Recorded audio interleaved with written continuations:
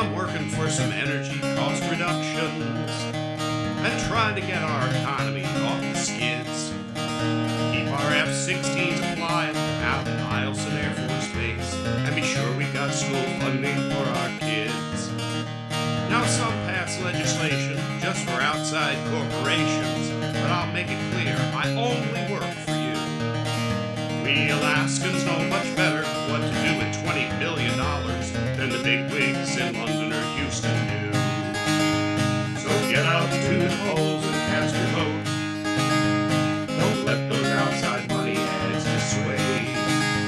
Vote early, vote your pocketbook, bring your family and your friends, and if we'll all go vote, we've got it made.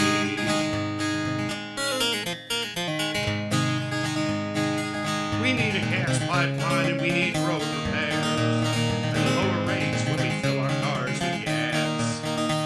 Our wallets are taking a beating, just paying for our heating, so we're gonna need to hang on to our cash. So get out to the polls and cast your vote.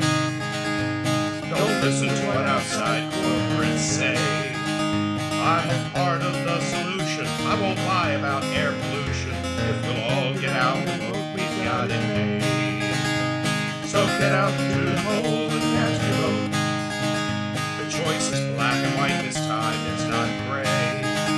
Voters rule, ain't that cool? Don't allow some corporate tool another chance to